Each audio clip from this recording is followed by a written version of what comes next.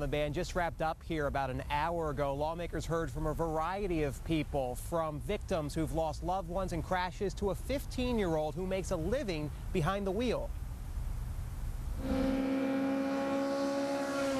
Behind the wheel of this race car is pro driver Veach. At 15, he's the youngest racer in the Atlantic Championship Series. While the teen from Southern Ohio loves hitting speeds of 180 miles an hour, he's trying to put the brakes on another practice he sees too often on Ohio roads.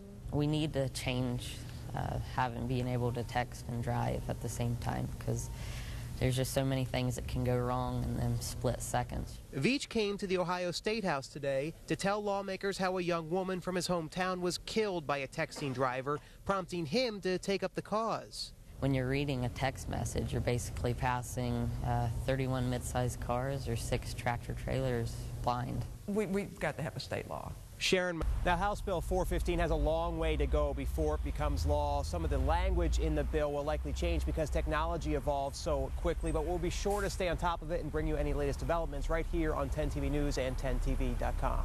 We're live at the State House. Andy Hirsch.